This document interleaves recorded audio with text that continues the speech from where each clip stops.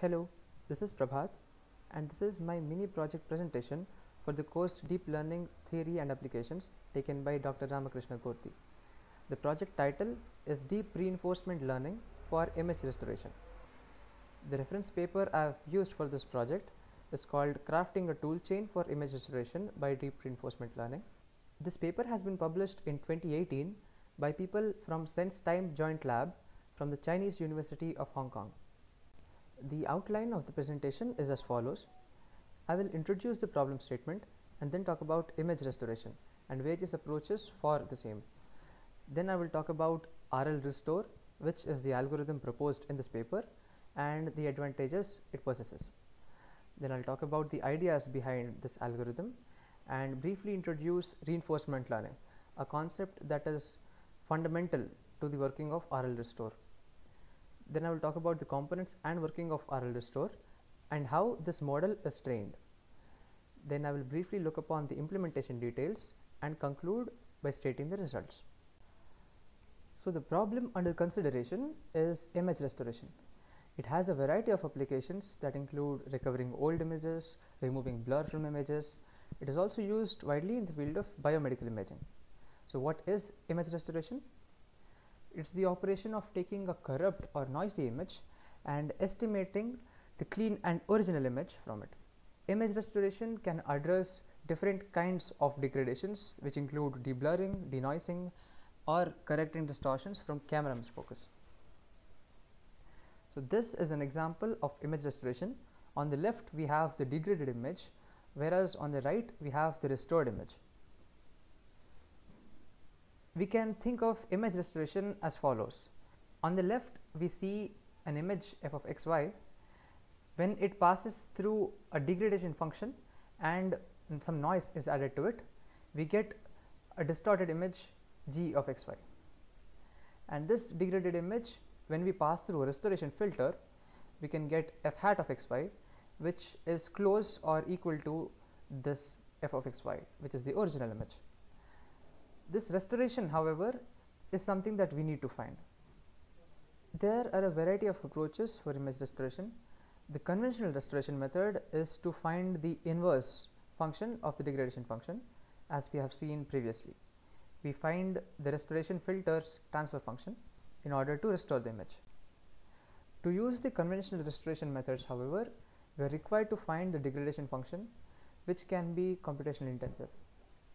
An alternative approach is a deep learning method where we use convolutional neural networks to perform image restoration. We can use small CNNs for performing particular tasks, or we can also use deep CNNs for performing multiple tasks in one go. This is one example of a deep neural network that can address multiple distortions at once. The drawback of using deep CNNs for restoring images that underwent multiple distortions is that they are computationally intensive. So what if we can use a toolbox of specialized small CNNs that can intelligently pick appropriate CNNs from a toolbox to successfully restore the image? So this is where the RL restore method comes in. RL restore is an image restoration algorithm that consists of two components. One is a decision making agent, whereas the other is a toolbox that contains small specialized CNNs that each perform a particular kind of restoration. This decision making agent is trained using reinforcement learning to decide which tools to pick and which sequence of tools to pick given an input image. The advantages of this algorithm is that it can handle multiple types of distortions like the deep CNN does, and the decision making is transparent because we know which tools are being used. Using the decision making agent that is trained using reinforcement learning removes the need of using large CNNs, and it is also computationally very efficient compared to these large CNNs. We can see that it takes 82.2% fewer computations as a single large CNN to get the same performance. The RL restore contains two main components: a toolbox of multiple CNNs, each trained to specialize in one particular deformation, and a decision making agent that is used to pick an appropriate sequence of tools from the toolbox given the input image. There are a few challenges that must be overcome to make RL Restore work properly. Firstly, it's important to understand that the degree of restoration matters, meaning if the noise is too much, we should use a CNN of a larger depth to restore the image. If the noise is small, we can use a smaller CNN as well. But it's important that we use the CNN of an appropriate depth. For this reason, the toolbox contains CNNs of different depths for the same kind of degradation. For example, a 3-layered CNN and an 8-layer CNN are used for deblurring. When using a toolbox of tools for image restoration, the sequence of tools that are picked, which is the tool chain, and the kind of tools that are picked are very important. To train an agent to pick the right kind of tool chain appropriately for an input image, we treat the decision making problem as a Markov decision process, and we use deep reinforcement learning to train the agent. From this, we can see that choosing the appropriate tools will result in very different results.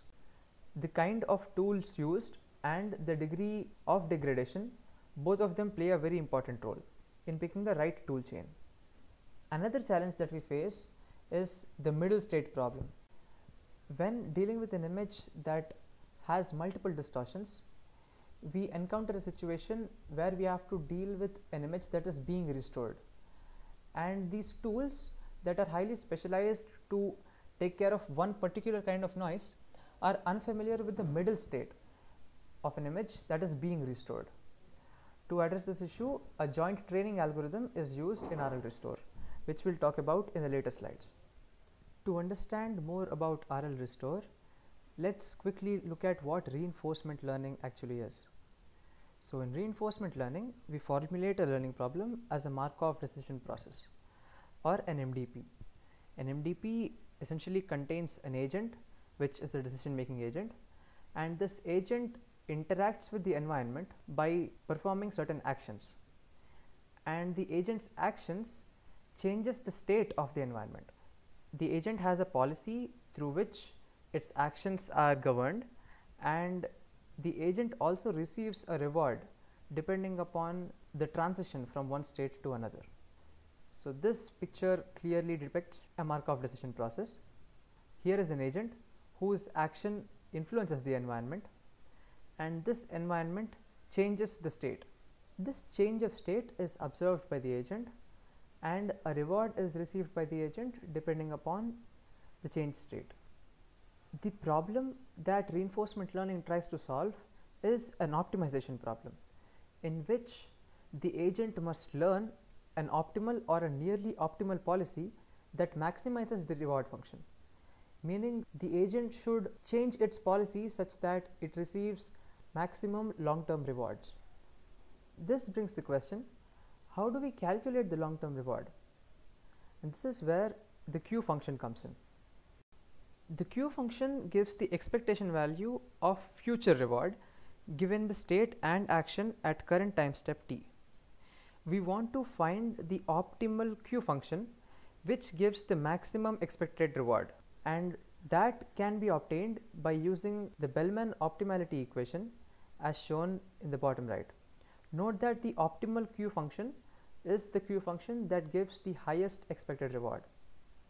We can use a deep neural network to learn the Q function, and the deep Q learning algorithm utilizes this exact approach. We give the current state or observation as input to a deep neural network, and we get Q values for all the possible actions as the output. This equation gives the weight update for the deep neural network that approximates the Q function. We can see that this part is the Bellman equation that we have seen earlier. By subtracting it from the current Q value, we get this loss, and this loss, when multiplied with the learning rate and the current gradient, we get the weight update. Now with that understanding of reinforcement learning and the deep Q learning algorithm, let's look at the components of RL Restore in a bit more detail. Firstly, we can see that the input image is being given to a feature extractor. This feature extractor is a convolutional neural network that takes in an input image and gives out a 32-dimensional feature vector. We also have a one-hot encoder that gives a value vector as the output. The value vector and the feature is concatenated and given as input to the LSTM, and the output is in fact the Q value. Based upon the Q value, we can determine which action to take, and this action is given to the toolbox. The toolbox then picks the appropriate tool and uses it on the input image to give a fully or partially restored image as the output. And this process repeats until a satisfactorily restored image is achieved. Here we have few more details about the components of RL Restore. We can see that the feature extractor is a 4-layer CNN, and the one-hot encoder takes an n+1 dimensional input and outputs a n-dimensional vector. The vector represents the previous action taken, and the first vector is the 0 vector. The LSTM is the approximation of the Q function and takes the concatenated input of the feature extractor and one-hot encoder. The toolbox contains the small CNNs that are used for the restoration process, and depending upon the output of the LSTM, an appropriate tool from the toolbox is picked for restoration. Here we can see that the LSTM gives a stop signal as its output, and when that happens, we reach the final time step T, and no tool from the toolbox is picked, and the input image is decided to be the fully restored image. This is how the RL Restore algorithm works. So now comes the question, how do we train the algorithm? We must understand that we must train the tools in the toolbox and the decision making agent separately. Then we perform fine tuning using a joint training algorithm to make the model more robust. When training the toolbox, each tool is trained on a specific kind of distortion. In RL Restore, we have tools for deblurring, denoising, and JPEG artifact reduction. Note that the mean squared error is used as the loss function. Coming to the RL agent, note that we use the PSNR metric as the reward function. We train two parallel networks to stabilize training. The value functions for calculating the losses are obtained from these two networks. We also use a replay memory buffer, and we train using episodes that are randomly selected from this buffer. To address the middle state problem that we have mentioned before, we come up with two solutions. We add some Gaussian noise and JPEG compression to all the training data to improve the robustness of the model. We also use joint training to fine-tune the tools after they have been trained so that they can deal with the middle state better. Let's look at this joint training algorithm in little more detail. In this algorithm, for each toolchain in a batch, we pass the distorted input image forward to get a restored result IT+1. Then we compute the loss and we backpropagate the gradients. Within a batch, these gradients are accumulated, and an average of this gradient is used to update this tool, and this process is conducted again and again for few iterations. After fine-tuning the tools in the toolbox using this joint training algorithm, the training is complete. Now let's get into some implementation details. The dataset that has been used for experimenting with this is the DIV2K dataset. The images have been cropped into sub-images so that we obtain a total of 250K training images and 3.5K testing images. Given below are the hyperparameters for training the tools, training the agent, and the final fine-tuning algorithm. These are the quantitative results seen on the synthetic data. The clean images from the dataset are distorted and passed through the RL Restore algorithm to obtain the restored image. The restored image and the original image are compared, and the PSNR and SSIM metrics are obtained using both these images. We can see that the RL Restore algorithm performs well, especially for moderate and severe distortion. We can also see that the RL Restore algorithm performs well on real world images. These are the references for my presentation. Thank you.